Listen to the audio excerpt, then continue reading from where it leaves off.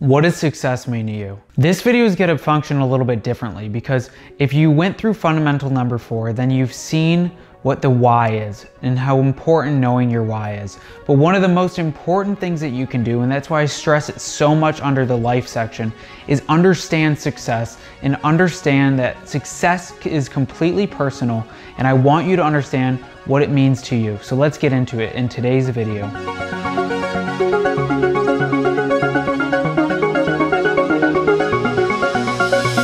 What does success mean to you? That's one of the most important questions that you can ever answer for yourself. And yes, only you can answer that. See, the thing is, when you look at TV, when you watch the Joneses, when you do all of these things, marketing is meant to make you want something, regardless of if you want it or not.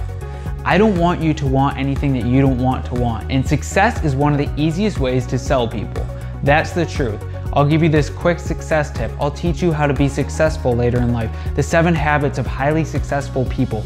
These are all things that we idealize and we hold in our minds. But what we really need to do before we can actually get into that element of successful thinking is understand what success is for ourselves. What is success to you? Think about that, understand that, because if you don't know what success is for yourself, you will never be able to actually achieve success, because success is not money, success is not fame, success is not having 25 cars out in your front yard, but it is something that's completely personal and defined to you. Maybe success is helping 100 people. Maybe success is being with your family every single night after work because you've provided for them and you know that they're safe and they get to enjoy their lives because of it. Success cannot be something that's cookie cutter and that you can put each person into a box. Now, with marketing and with many other things, we've seen success be marketed like that. Oh, Elon Musk, he's so successful. Why can't I be as successful as him?